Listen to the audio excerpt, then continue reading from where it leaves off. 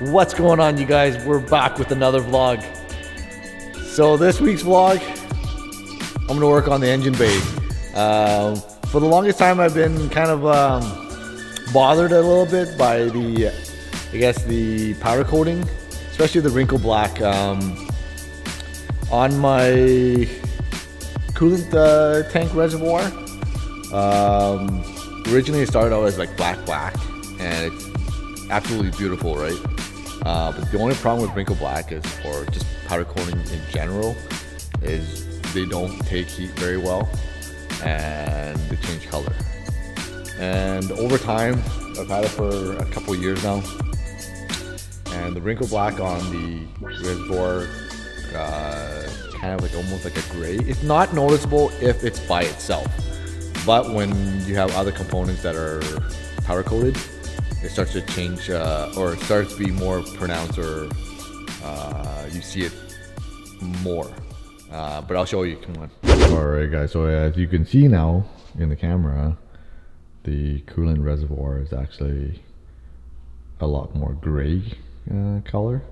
It wasn't as noticeable when I had it by itself, and now that I have the intake manifold and the intercooler piping at the time, these two did match up, and this one was more pronounced as a different color. So I've been meaning to do something about it. I saw my friend doing ceramic coating on his truck, and I remember him putting it on his bush bar. His bush bars were like powder coated like mine, and it looked like beautiful. It looked like nice and lush. It had that almost like a wet look to it, but it wasn't wet because it's ceramic coating, right? So I thought about it. I'm like, you know what? I think it would be a good idea to see if it works on the GTR here, and if it does, it's gonna look good, and it will look good at the car shows. And you don't want to tire dress or put tire dressing. You know, there's a lot of cheats that you can do, but the only problem is you cheat. It'll look good at the moment, but when you do, especially on daily drivers, if you drive or you live in like Alberta like us, where it's really, really dusty and dry, that tire dressing stuff is a dust magnet, and it's so greasy and it gets on everything. So let's see if this works, you guys. Let's get started. I'm gonna prep it up and I'll put you guys on the GoPro, and let's get started. So the product that he used and that we're gonna use today is C-Quartz by CarPro. I'm pretty sure any other reputable brand ceramic coat will work, but the one that I'm using particularly is C-Quartz. Hopefully it works. So again, it's C-Quartz, and I found the part numbers down here. Hopefully you can see there. And let's open up the box. It is used. My friend just gave it to me, and I don't think I need a whole lot of it, so I'm just going to use my own microfiber here.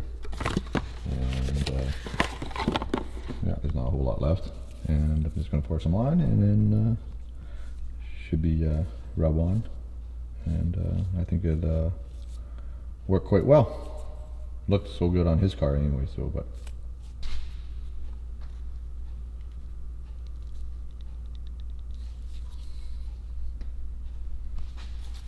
So I'm going to try it on some of the small areas first, just in case it kind of screws up everything, but oh well.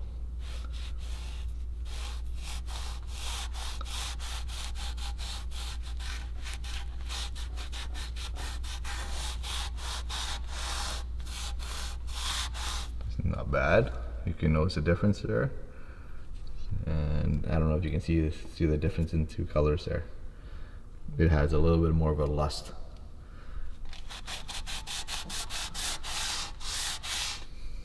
So I might try a couple of coats, and hopefully it turns out. So I'm gonna put the camera down, and then I'm gonna switch you guys to the GoPro.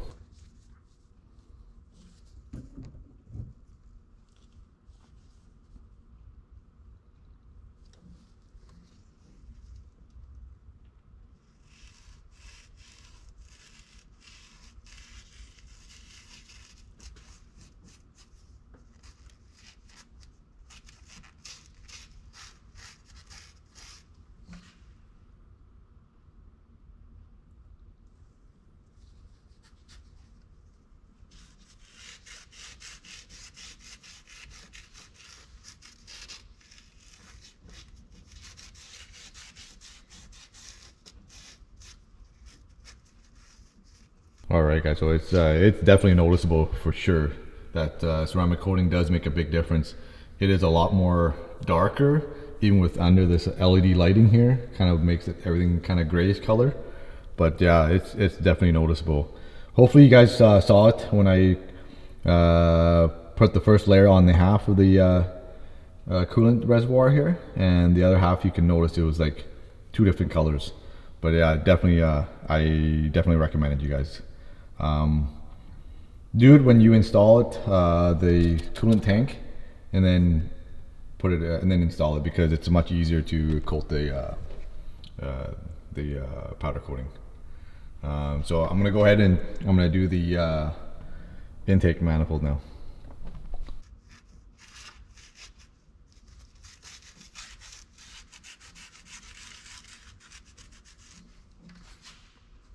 Here's a better angle if you notice the part that I did here, and there's the side that I didn't coat.